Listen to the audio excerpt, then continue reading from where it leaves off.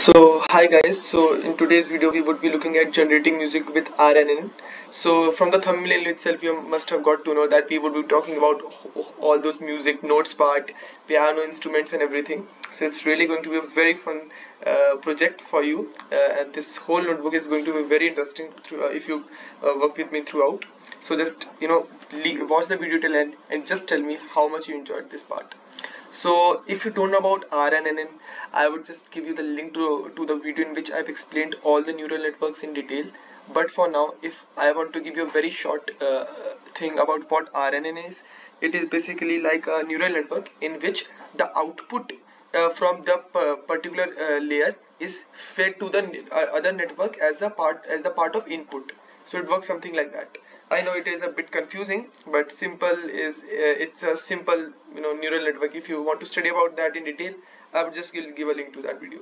So yeah, we would be working with the recurrent neural networks.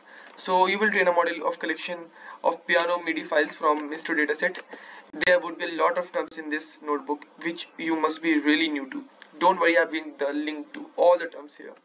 So if you go here, you look at the mesh data set, the MIDI and audio edited for synchronous tracks and organizations. It is a data set composed of about 200 hours of piano performance captured by fine alignment between note labels and audio waveforms. So you see, this is .tensorflow.org. Even TensorFlow has a lot of things for you available for free. I just love the open source contribution and community work by TensorFlow for that reason. So yeah, this is the field description. So what all things it is giving you: MIDI file, the title, split, year, duration, everything it is giving you. So yeah, coming to the part that you would be given a sequence of notes and the model will learn to predict the next note in the sequence. So you can generate longer sequence of notes by calling the model repeatedly. So I have been talking about MIDI file here. You must be seeing here this MIDI file. What is basically a MIDI file? So I guess a lot of you must be knowing that, but if you don't, not a problem. Even I didn't know what a MIDI file was till last year, I guess. So yeah, if you go down here, okay, I guess some ads are, yeah.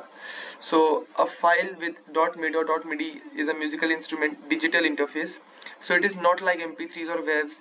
These do not contain actual audio data and are therefore much smaller in size. They instead explain what the notes are played and when they are played, how long or loud each note should be.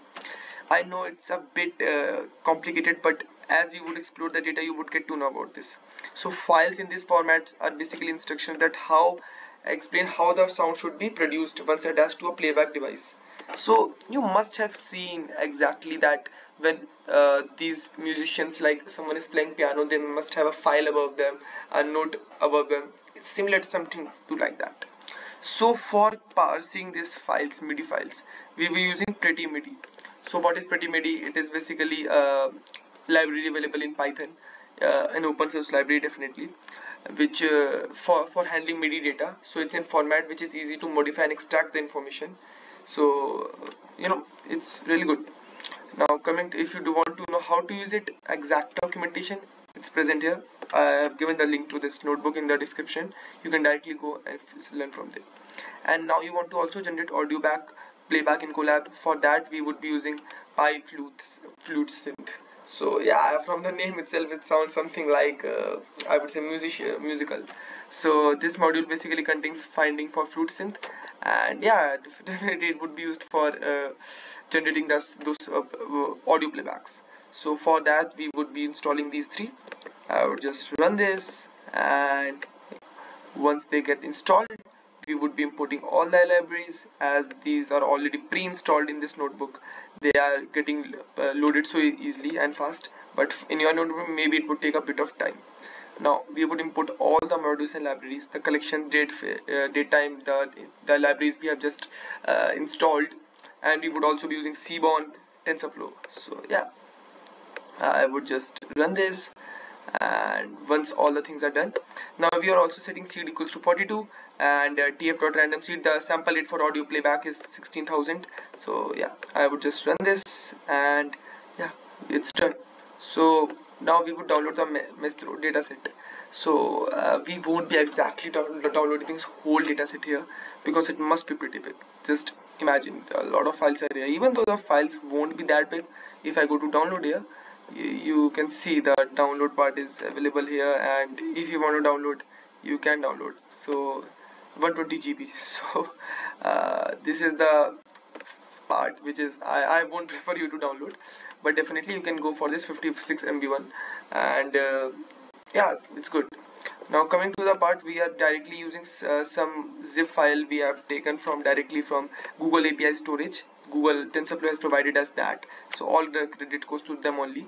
So I would just run, and it is taking all obviously some part, or exactly this part which is top we are talking about 56 MB one. So it has been downloaded, and if we go here, yeah, it's there. So if you want to explore, you can even explore it. I guess it's year wise presented data. Yeah, so yeah, we are done with that. Now the dataset contains about 1200 MIDI files. We would just see the length. It's 1282, I guess. Yeah, 1282. So we are done with the part. Now we will see how to process a MIDI file. So for using pretty MIDI to parse a MIDI file, inspect the formal nodes. So we would like, if we would like to download the MIDI file below, to just to play on the computer, you can do by collab writing download file.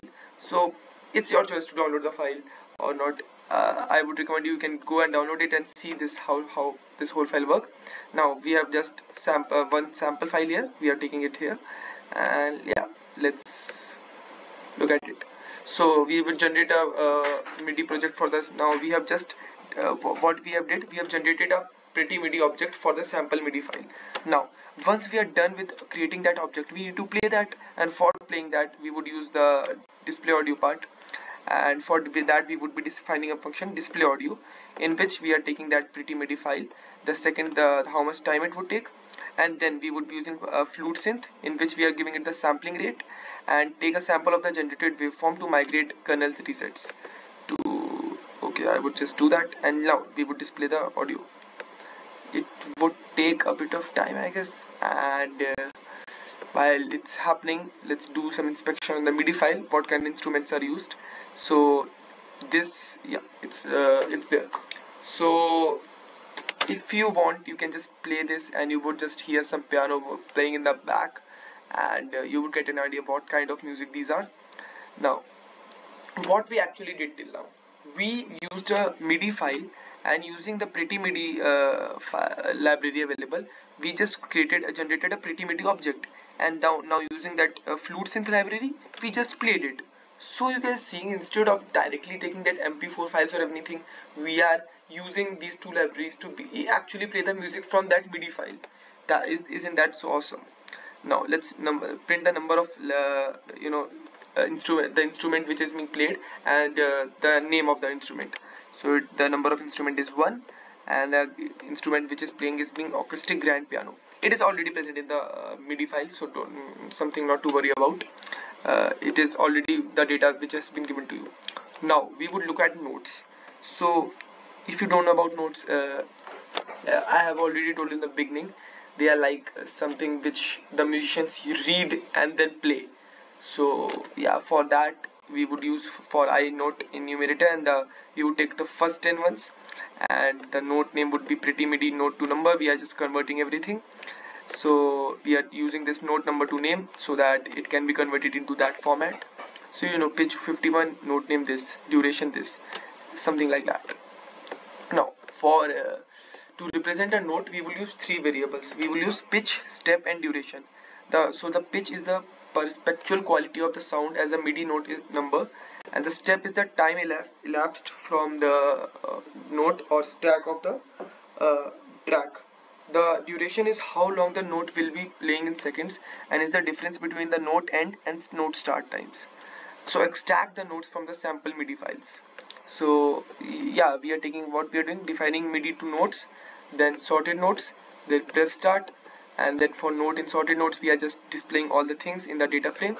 So the pitch, start, end, step, and duration, these 5 things we are returning. So let's look at the first 10 sets.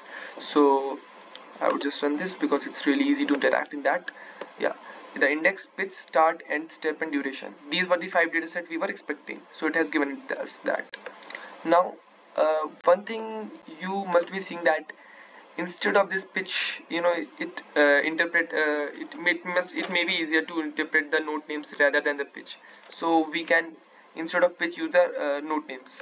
So I would just put this, and yeah, these are the kind of notes which we would be using. You see C sharp 4, D sharp 4. I don't know if anyone of you has played any musical instrument, but I am myself a guitarist, so from there I have a good idea regarding this music notes and all. So these all are chords basically in that. So it really is so interesting that we are working on something related to music, all chords and everything, and using TensorFlow and machine learning we are solving it. So that is why I love this notebook. So to visualize these musical piece, we will plot the note pitch, start and end across the length of the track. So for this tracking part, I would recommend you to just search for all the things which are available above and then plot them, because you don't want to directly go to the part. Basically we are only using three parts, that is the starting and the end and the note pitch. So I would just define this function here, which is going to plot everything according to the x label, that is time, and y label, which is pitch. So yeah, so let's plot it, and the raw notes. Yeah, so this is for only 100 seconds, the first 100 notes, I mean, that is for 25 seconds. So in 25 seconds this is how it looks like. But when it comes to the full music, the full song, so the whole track is like that. So till 25, which was till here, I guess you were seeing something like the here above. So this all combined till I guess 300 looks something like this. It's obvious very, because you are expanding that view here, you would say definitely able to relate.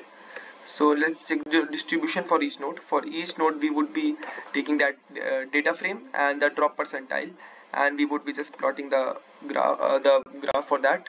And first, once we have defined the function, we would just plot the raw nodes. So we get something like this. This is the pitch, the step and duration. So yeah, it's pretty good, as you can from here observe a lot of things regarding the availability of the duration, the step and pitch according to a count variable, which is common in all of them. And this is here from this is the data from which you can actually explore it and learn that how machine learning is going to work on this, the whole model is going to work on this. So in the next video we would learn out about how to create a MIDI file by ourselves, not taking from that already installed data. So yeah, that is it for the video. Thank you and have a nice day.